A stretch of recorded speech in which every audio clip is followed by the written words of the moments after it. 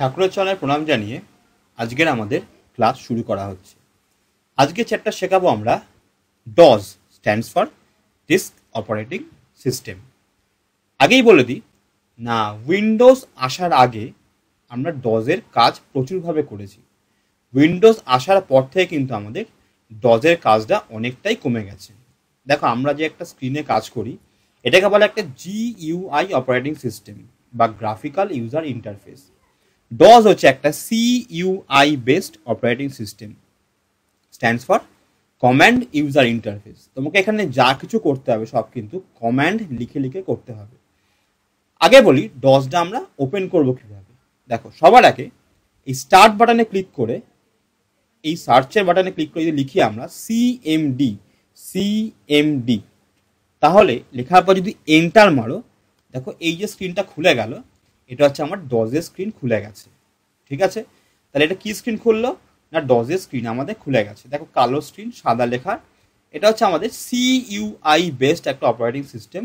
সেখানে আমাদের কি হবে না, যাবতীয় তোমার যা কিছু সব কিন্তু কমেন্ট লিখে লিখে করতে হবে। উইদাউট কমেন্ট কিন্তু আমাদের ডজের কোনো কাজ করা সম্ভব নয়।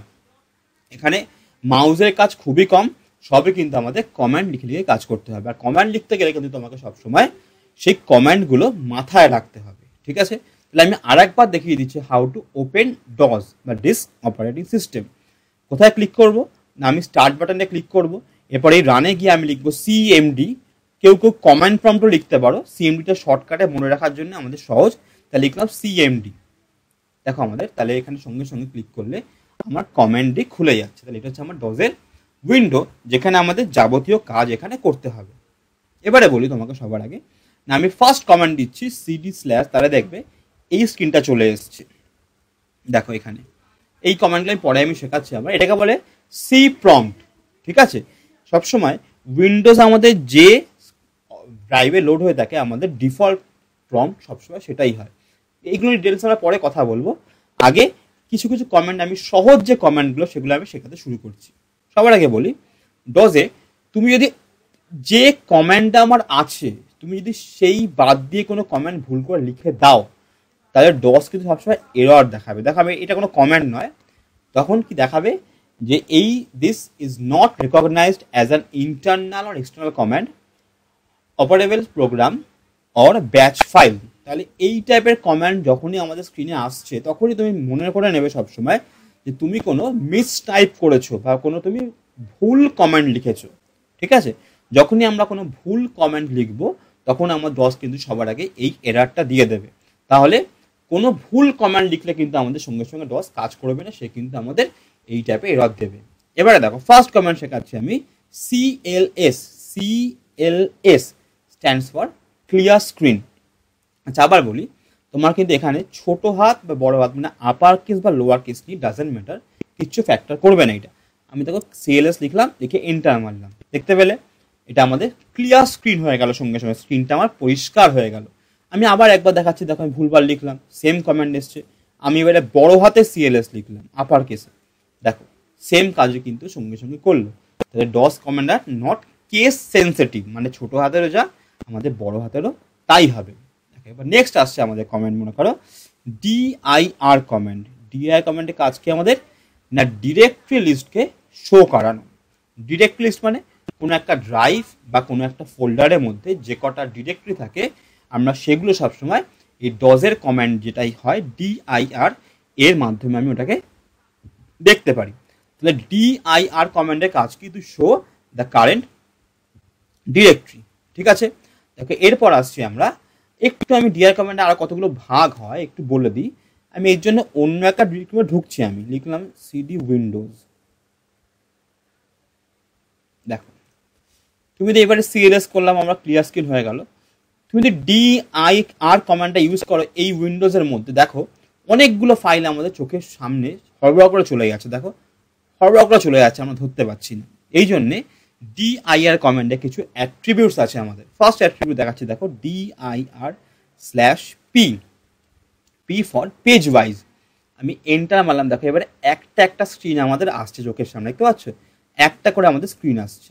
দেখো আমি আবার CLS করলাম, করে আমি DIR/W দিলাম, ডাব্লিউ ফর উইথ ওয়াইজ। দেখো পাশাপাশি সব কটা ডিরেক্টরি নাম দেখাবে, দেখো পাশাপাশি দেখালো। এবারে দেখো এখানেও কিন্তু আমাদের অনেকগুলো চোখের সামনে চলে গেলো, দেখতে পেলাম না। লিখলাম dir/p/w। দেখো তাহলে কি হয়, পেজ ওয়াইজও দেখাচ্ছে, সঙ্গে তোমার থেমে থেমে দেখাচ্ছে, লেখা আছে প্রেস এনি কি টু কন্টিনিউ, দেখতে পাচ্ছ এখানে লেখা আছে, মানে পেজ ওয়াইজও দেখাচ্ছে, সঙ্গে এটা আমার থেমে থেমেও যাচ্ছে। তাহলে dir কি লিখেছি আমরা /p/w, দেখো আসলো কি লিখলাম আমরা dir/p/w। সেগুলো আমাদের পেজ ওয়াইজও আসছে এবং উইথ ওয়াইজ দেখাচ্ছে এবং পেজ ওয়াইজও একসঙ্গে কাজ করছে। ঠিক আছে, তাহলে এইগুলো ছিল আমাদের dir কমান্ড, কিছু সাব অ্যাট্রিবিউট বা সাব কমান্ড। আমরা আবার cls করে দিলাম, cls for clear screen, enter. দেখো এবার আমরা cd দিয়ে এখান দিয়ে বেরিয়ে যাচ্ছি, এইখানে থাকার দরকার নেই আমাদের। এবার আবার cls করলাম, ক্লিয়ার স্ক্রিন করলাম। দেখো নেক্সট কমান্ড আছে version, ver stands for version, ver stands for version. কি দেখাচ্ছে, আমাদের যে কারেন্ট উইন্ডোজটা আমরা চালাচ্ছি তার যে অপারেটিং সিস্টেম চলছে তার কারেন্ট ভার্সনটা এখানে শো করছে। তাহলে লেখা আছে কি, যে মাইক্রোসফট উইন্ডোজ ভার্সন 6.1.7610। তাহলে এটা হচ্ছে উইন্ডোজের আমাদের কারেন্ট ভার্সন। তাহলে ver কমান্ডের কাজ কি, it shows the current version of the Windows operating system. আর একবার দেখাচ্ছি আমি তোমাদেরকে, লিখবো ver লিখবে, নট ভার্সন। কমান্ডটা হচ্ছে আমাদের ver কমান্ড, অন্য কিছু লিখলে কাজ করবে না। আমি এন্টার মারলাম। ঠিক আছে, তুমি দেখো যদি ver এর জায়গায় ভুল করে vwr করে দাও, আমার মিসপ্রিন্ট হতেই পারে, মিসটাইপ হতেই পারে, তখন দেখো কি দেখাবে, is not recognized in internal command or batch file, মানে এটা কাজ করছে না। তাহলে কি শেখাচ্ছি বারে বারে, যা কমান্ড, যত ছোট কমান্ড হোক আমাকে সেইটাই লিখতে হবে। ঠিক আছে, নেক্সট দেখো আসছি আমরা vol কমান্ড। vol কমান্ডের কাজ হচ্ছে আমাদের কোনো একটা কারেন্ট ড্রাইভের ভলিউমকে শো করা। ভলিউম মানে প্রত্যেকটা ড্রাইভের একটা নিজস্ব নাম্বার থাকে, যেটা আমাদের তোমার বাড়িতে একটা হবে, আমার বাড়িতে একটা হবে, অন্য বাড়িতে একটা হবে। যার হার্ড ডিস্ক, সেই হার্ড ডিস্কের নাম্বার আমাদের এখানে সবসময় শো করবে। তাহলে কি করলাম, vol স্ট্যান্ডস ফর ভলিউম। আবার দেখাচ্ছি আমি vol for volume, vol stands for volume. ঠিক আছে, নেক্সট আসছি আমরা date command, date date command. এই কমান্ডের কাজ কি বলি না, কারেন্ট সিস্টেম ডেটকে শো করা। It shows the current system date of any computer system. তাহলে আমার সিস্টেমের মধ্যে যে ডেটটা চলছে আমাদের, সেই ডেটটা কিন্তু দেখাবে সবসময়। দেখো দেখাচ্ছে আজ 5, প্রথমে এটা বলতে মান্থ, দেখো এই ফরম্যাটটা দেখো, মান্থ, ডে, ইয়ার। প্রথমে মান্থ দেখাবে, দেখো আজ মে মাস, তাহলে 5th মান্থ, 11 হচ্ছে আমাদের ডে, আর 2020 হচ্ছে আমাদের কি না হচ্ছে ইয়ারটা। তাহলে মান্থ, ডে, ইয়ার, এই ফরম্যাটে সবসময় দেখাবে।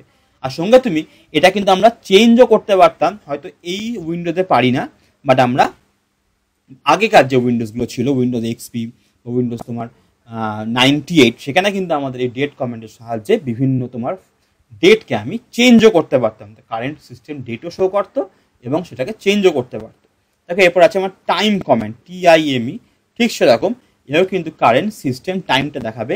কি দেখো, এটা হচ্ছে 24 আওয়ার ক্লকে দেখাচ্ছে, তাই 20 8টা বাজে মনে করো, 32 মিনিট, এটা সেকেন্ড, এটা হচ্ছে মিলি সেকেন্ড। তাহলে hour, minute, second and milli second, এই চারটেই সেখানে আমাকে শো করবে। তাহলে এই ছোট্ট ভিডিওর মাধ্যমে তোমাদের আমি শেখাতে পারলাম ডজের আমি প্রথম সারির কিছু কমেন্ট শেখালাম। আবার নেক্সট ক্লাসে আমরা নেক্সট কমেন্টগুলো অবশ্যই শেখাবো। আশা করি সবাই ভালো থাকবে, ঠাকুরের কৃপায় সব ঠিক হয়ে যাবে। ঠাকুরমা স্বামীজির চরণের প্রণাম জানিয়ে আজকে ক্লাস আমাদের শেষ করা হলো।